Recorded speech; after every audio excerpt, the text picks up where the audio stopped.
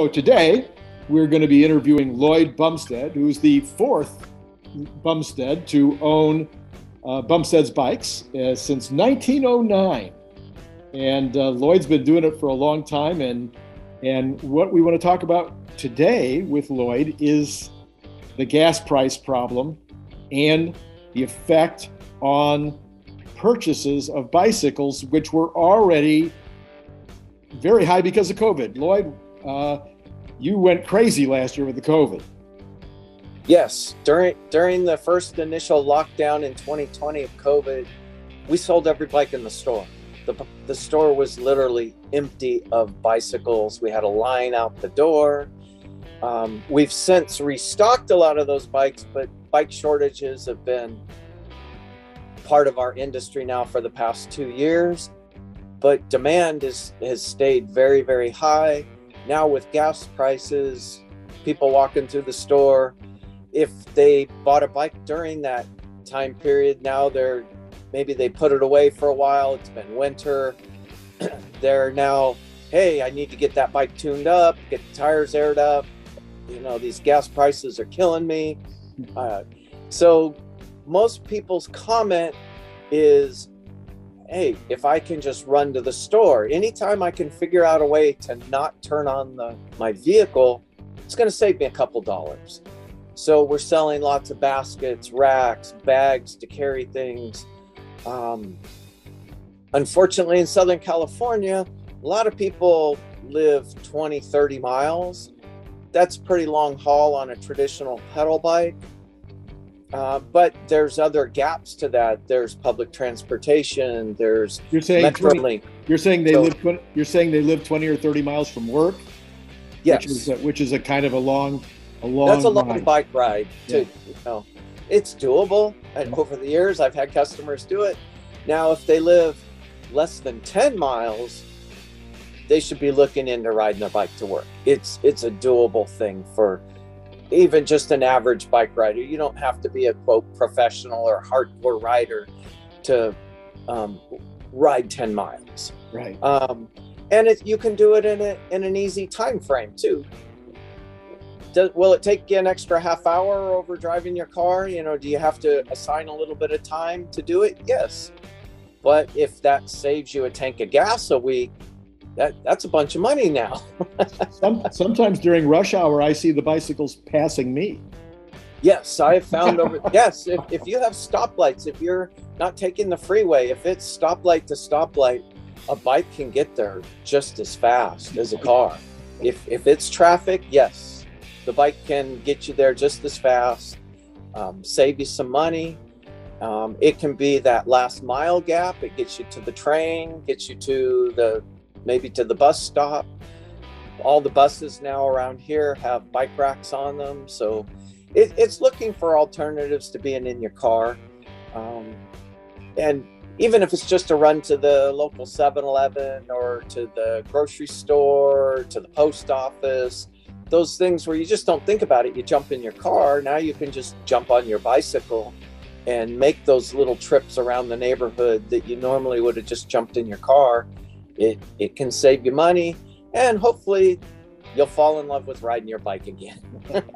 Now, this is pure speculation, but I know there's a lot of pent-up demand for taking trips, going on vacation this late spring or during the summer.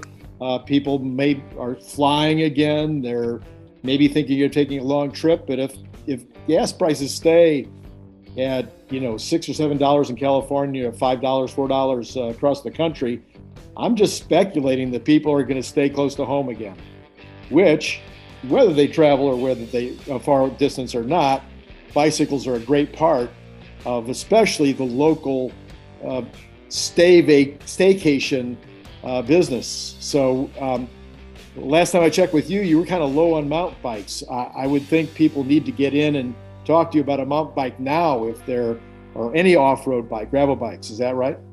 Yes, any of the off-road bikes have been in short supply for the past 2 years. Obviously, we have bikes coming in, but a lot of times you're right, I'll have them sold before they ever get here. I have an extensive back order list, and we sell off of that a lot of times, so the bike never hits the floor. We do have bikes on the floor, so it's not that bad, but a particular model, color, size, you know, the customer might want to get in early, even before they're thinking, put a deposit down to reserve that bike. If they, you know, if it's not here in the store, and you'll find that at most shops across the country, that yes, they have inventory, but not everything is in stock. So right.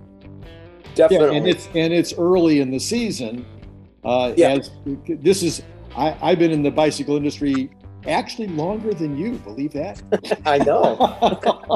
I've been in the bicycle industry. Randy, you're getting up in age, aren't you? I've been in the bicycle industry since 1970.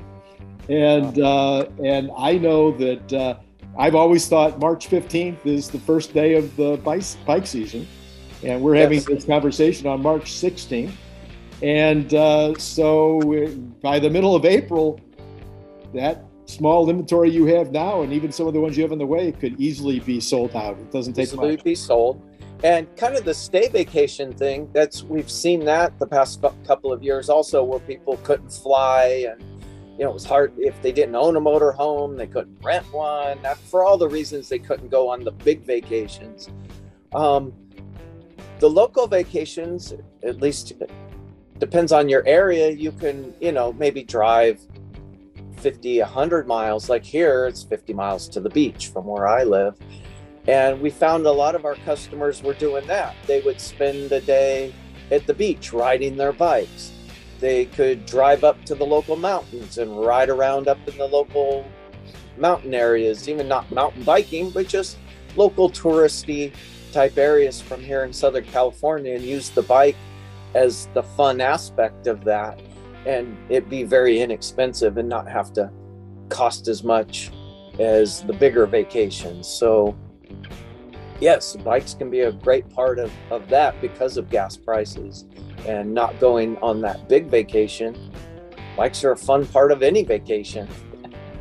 Yeah, and just a reminder to the folks that might be watching, you are primarily a Trek dealer.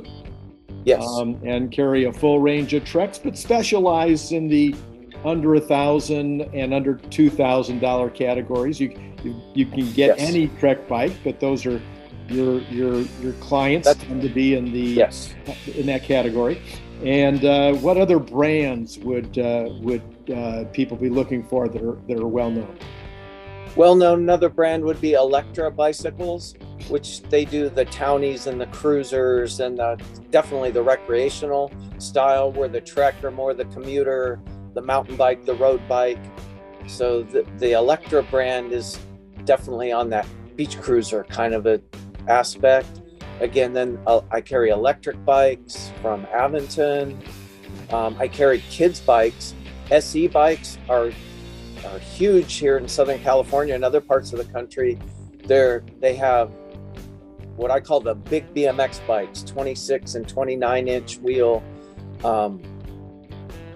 bikes that, you know, just single speed. But I'm selling those across the board, especially 40 to 50-year-old males and teenagers are riding them, doing a lot of big group rides. Same thing, they'll all agree to meet in Santa Monica and ride up and down the Strand there, or in Huntington Beach, or even local. You'll get 20 or 30 of them meeting in Riverside and riding around Riverside, or here in Ontario, or wherever. They'll pick a route and do a ride. So the SE is also very popular besides the traditional bikes like Trek. Good. Well, Lloyd, again, thanks for the interview. Good luck with your business during the upcoming spring and summer.